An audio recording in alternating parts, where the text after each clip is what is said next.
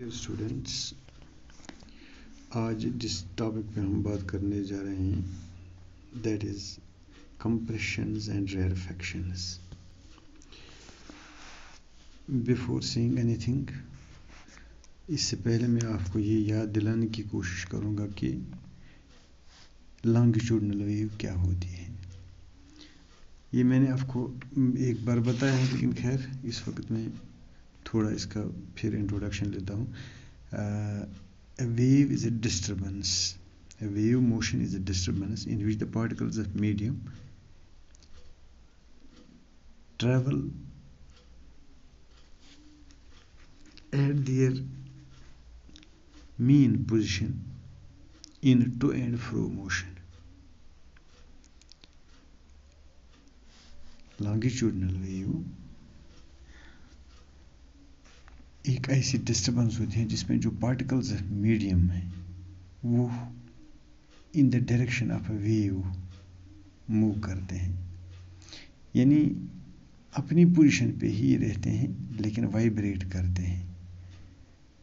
किस तरह? To and fro motion में, ऐसे आगे पीछे जाते हैं। सपोज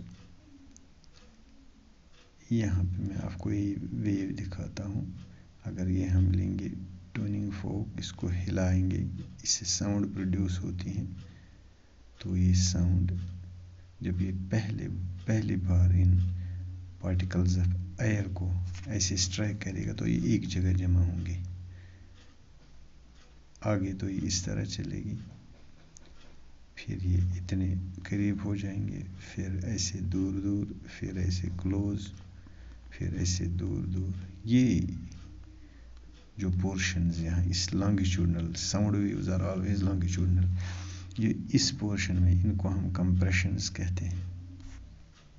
अब जहाँ पे दूर दूर हैं, these portions, these are the regions where the particles are farther away from each other, तो इनको हम रेयरफैक्स कहते हैं।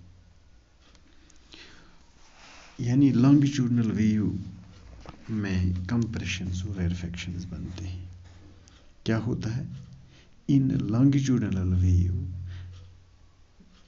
compression is the region where the particles are closest together.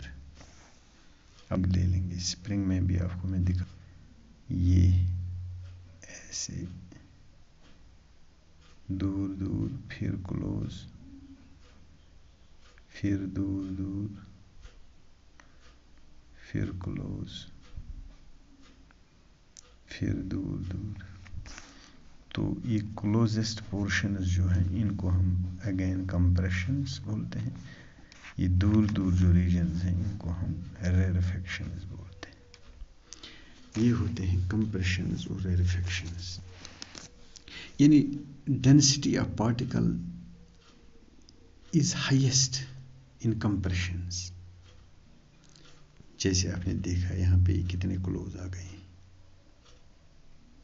इतनी ही स्पेस में एक कंप्रेशन, इतने पार्टिकल्स लिए हैं, जबकि यहाँ इतने पार्टिकल्स इतनी स्पेस में आ गए। यानी जो ये डेंसिटी ऑफ पार्टिकल्स है that is highest at the region where compression is formed, whereas the density of particles is lowest where rarefaction is formed. In the same way, these are, तो इस तरह ऐसे होते हैं कंप्रेशंस और ये रेयरफैक्शंस। तो हम क्या बताएंगे? Compression is a reason formed in the longitudinal wave where the particles are closest together, like this compression, this, or I have shown in another diagram, these are the compressions where the particles are closest to each other. That is, the density is highest in longitudinal wave where compressions are formed. Yani the particle density is highest at the region of compression, where it is lowest in the region that is इन रेयरफैक्शंस। तो इस तरह ये हो गई compressions और रेयरफैक्शंस। यानी longitudinal wave में जो पार्टिकल्स मूव करते हैं, they move in the direction of wave, यानी ये वेव की डायरेक्शन है, पार्टिकल्स भी इसमें वाइब्रेट करते हैं। जैसे ये in this the movement is parallel to the wave, यानी in the direction of wave.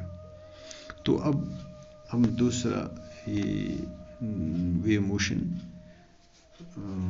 इंशाल्लाह अगले इस टॉपिक में मैं बताऊँ, वो होगा ट्रांसवर्स वेव में क्या बनते हैं। चलो आज के लिए इतना काफ़ी है। अस्सलाम वालेकुम।